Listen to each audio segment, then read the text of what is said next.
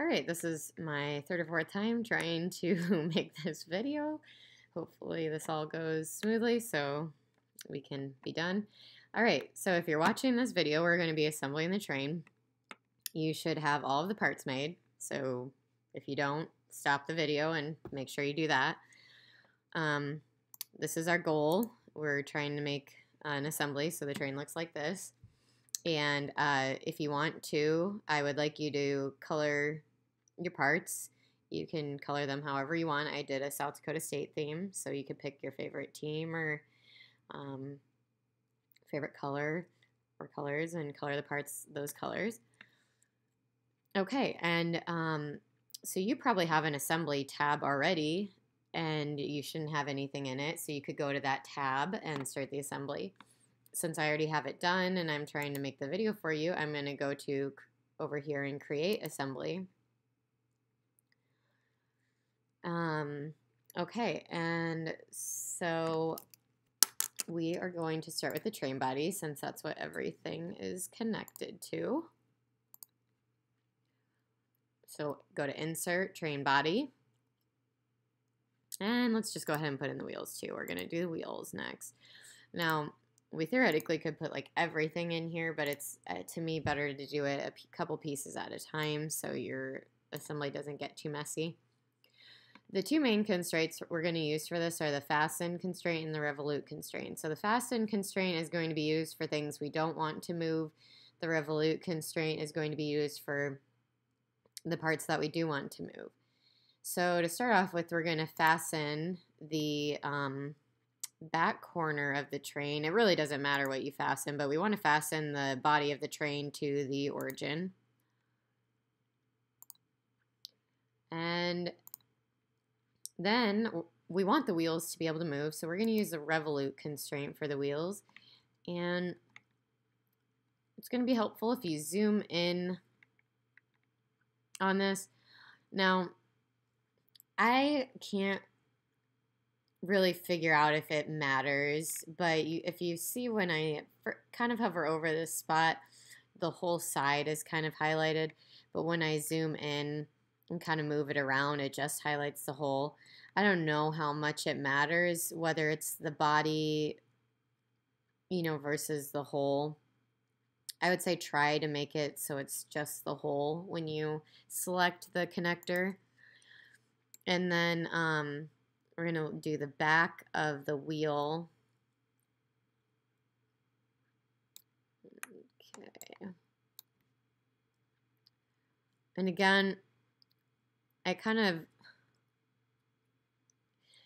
highlights the whole wheel, but then if you kind of get more, get closer, we can kind of, I just had it a minute ago where it's just the whole, so try to make sure it's just the whole. Again, I don't know how much it matters. Remember, you can change the direction if it is flipped around, and then finish that. Okay, and then do the same thing with this wheel.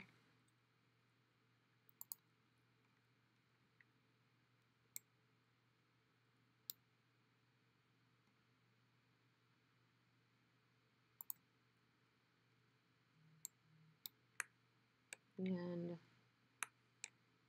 finish the sketch. Make sure you can rotate them.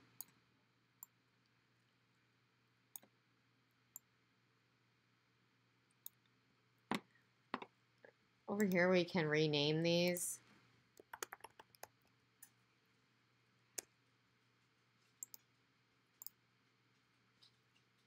Whoops.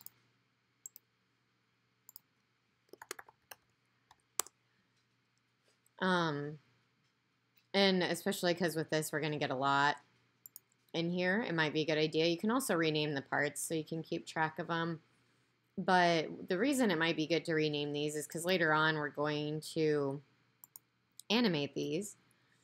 And so you can animate them, and it will be helpful to know what the constraint was for when we go to animate the parts. Okay, now let's do the axle peg.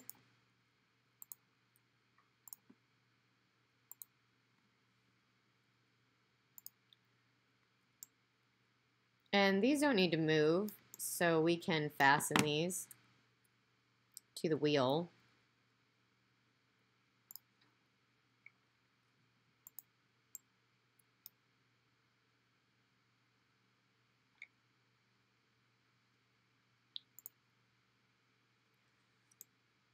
And, oh,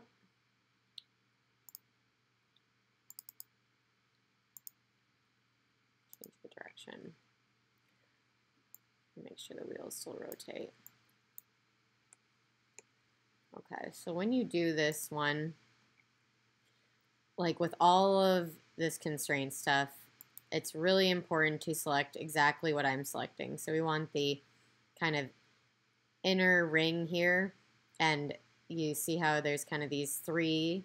We want this outer one to the,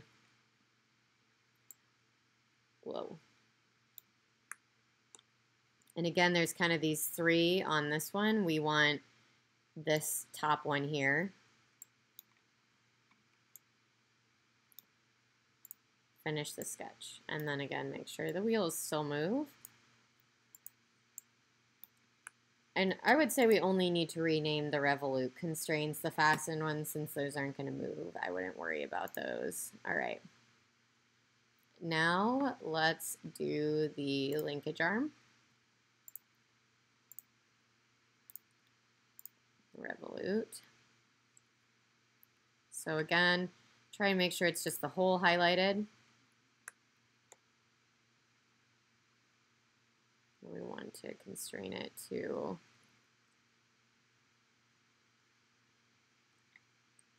this one. Okay. Remember, you can, change the direction if you need to. That's not what I wanted.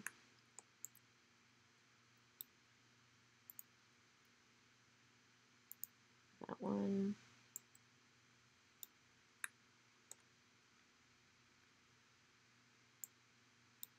Two.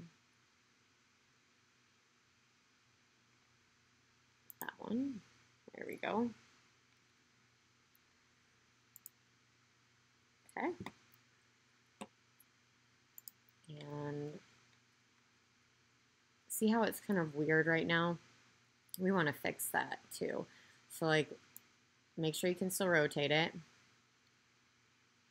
We can also go back here and animate this. And see how it's kind of all weird right there? We don't want that to happen.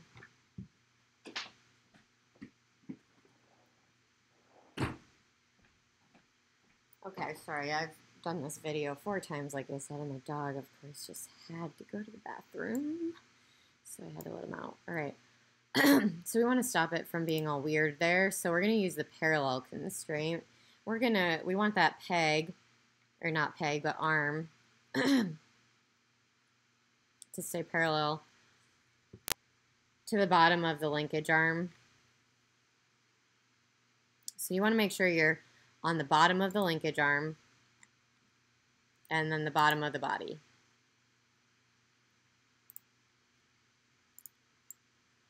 So now if I animate this, and it doesn't really matter which wheel you animate, it should always stay parallel to the bottom. Okay, now we're going to do the linkage peg.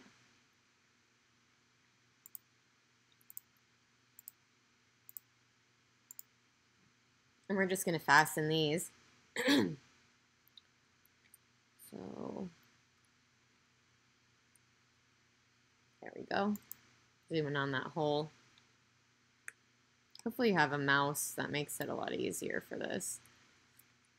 Zoom in there. Okay.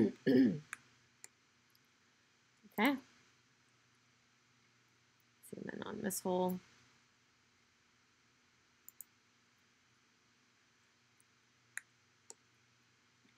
Zoom in on this.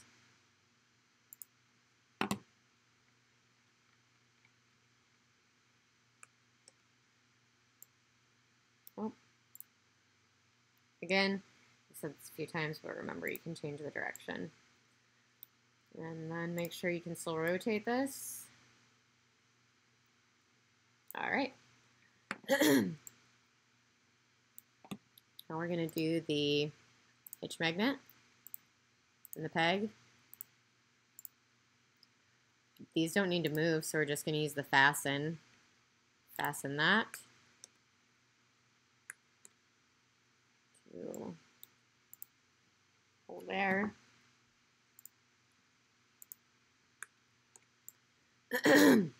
Sorry. And then fasten the kind of the top part of that.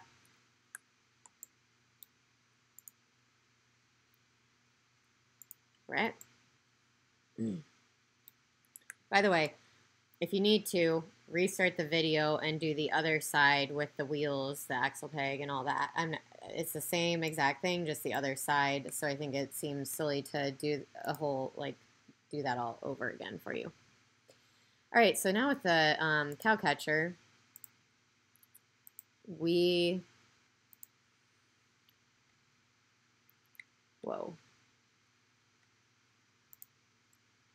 There we go. I don't know what I did there. We're actually going to start off using a revolute constraint because otherwise it won't work because we kind of have to be able to rotate this to get all like another peg in the hole. So we're going to start off with a revolute constraint, and we are going to do, so again that you have those three, we want this back one of that peg, the center peg, and we want it to, again, you have those three, we want it to the front or outer one here. Finish this, and then, okay. Now,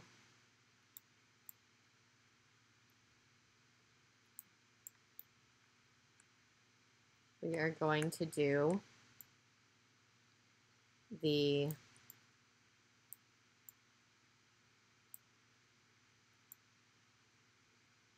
oh boy.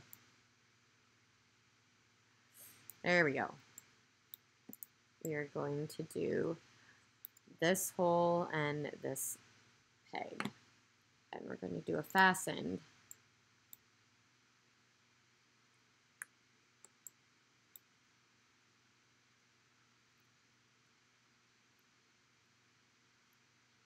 So you really have to get it to do the hole and that outer part. And then this peg in the back part. Finish. All right. Now, I had trouble with this in the last video, and that's kind of why I had to restart. So if you're having trouble with it, you might need to keep undoing, or again, the nice thing about this is you can share your file with me, and I could look at that.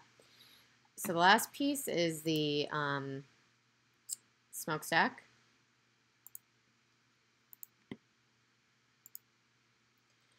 And we are going to do a fasten constraint. So we want this outer hole. There we go. And we want this part there. And you can change the direction if you need. And there you go. Now you do the other side, and then you are going to screenshot this for your PowerPoint. Okay.